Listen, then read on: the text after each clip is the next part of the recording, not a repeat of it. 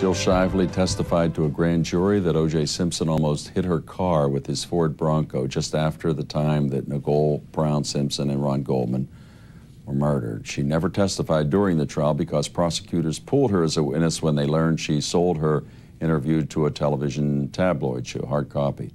Jill's in our Burbank studio. Later I'll be joined by Scott Turow, Martha Smilgus, and Leonard Marks. Jill, what a great witness you would have been. I know there's some people believe your story, some people don't.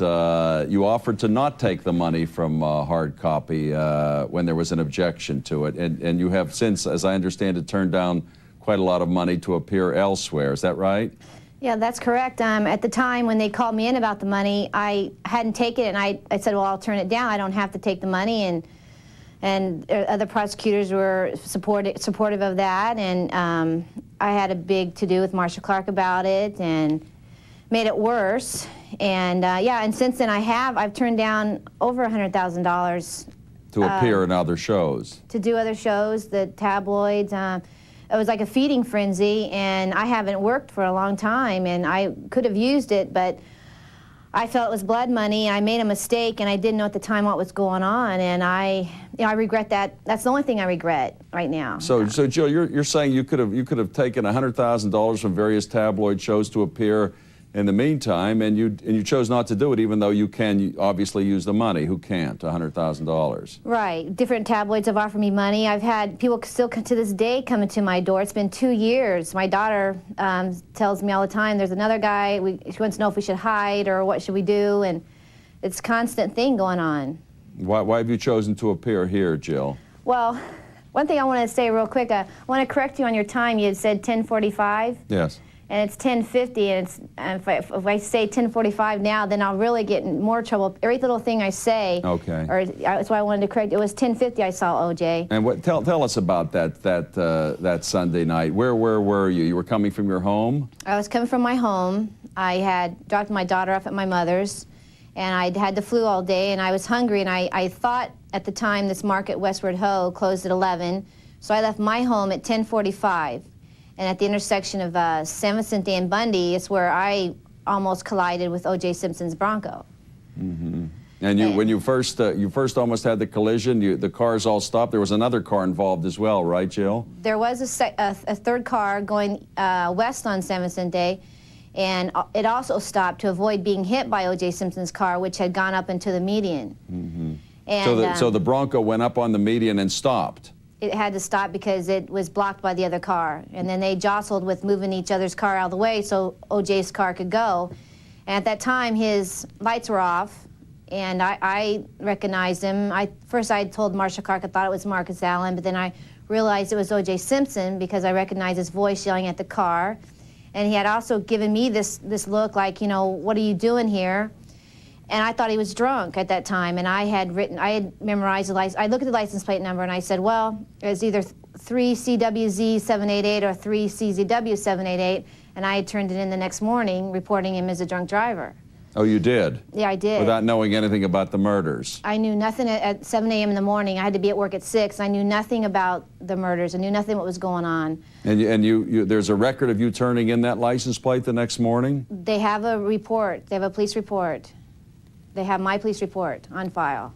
And you thought you were dealing with a drunk person? I thought I was dealing with a drunk driver. Nothing more at that time. And then all of a sudden I have all these police and media coming to my door, and there's been a murder, they say to me, and I thought, they thought I had committed a murder. So I was kind of scared, and then everything else just broke loose. Well, I find that astonishing. You actually made a report and reported that license of that van as a drunk driver at 7 a.m. the following morning before really it was announced at all that these murders had taken place. Is that right? That's right. And Mike Fleeman in the Associated Press had done a story, and he even said then, yeah, she turned this stuff in before it was known about the murders. Mm-hmm. And my feud with Marcia Clark came into play, and it was escalated by someone out there slandering me, and it just got bigger and bigger, and she basically said to me, I'm going to make an example out of you, and people who sell their stories. And I said, well, I haven't accepted any money. I've turned down money. I tried to stay credible. I tried everything to appease her, and it just got worse and worse and worse with her. Mm-hmm. You have no doubt in your mind that you were looking at O.J. Simpson driving that white Bronco that night. Oh, I know it's him by his face. I know from his voice. I know it was O.J. Simpson. And O.J. knows I saw him there. We had said, well, let's him take a lie detector test, I'll take a lie detector test, and he wouldn't do it. Well, evidently he did do it, according to the Schiller book, that he did take a lie detector test and failed it very poorly. Have you ever taken a lie detector test, Jill? No, I have not, but I've been open for it all along. Mm-hmm. So you'd be willing to take a lie detector test? Anytime. Mm-hmm. Never. Were you visited? You were never what, dear? I've never, you know, they've said, well, let's take a lie detector test. I said, okay, well, let me know when and where, and they said they believe me. Marcia Clark says, but I blew her case, and she was furious with me about that. Well, you know, it's astonishing to me that you reported that license plate at 7 a.m. and the police should have a record of that. It's also astonishing to me that if they really wanted to characterize you as someone who was out for money, that you've turned down, as you say, $100,000 to appear on other shows. You're appearing here for no payment at all. Right. So, you know, I've never met you, we've never talked, but, you know, you reek of the truth to me. Well, I have nothing to gain from it. My life has been hell the last 2 years because of that split time where I saw what I saw, and someone said to me, you couldn't have made up that time. I mean, 1050, who would have thought that time? And the license plate number, I mean, I have nothing to gain from it. I was scared most of the time through the whole thing. I've gotten people had people come to my door.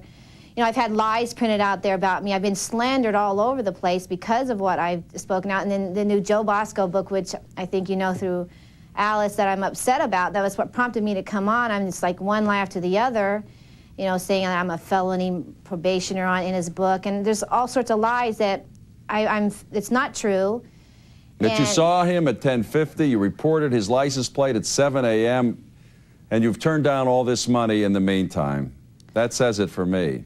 Yeah, I'm not in it for money. My sister was murdered in August of '94 by a boyfriend, and so it's made it harder for me to even think about anything to do with money. And I've had, you know, I haven't worked that much in the last couple of years. I've been fired from jobs because of my involvement with the O.J. case. Okay, we've run to the end of this, Jill. I find you extremely credible. Thank you. Thank you for having me on. Thank you very much for coming.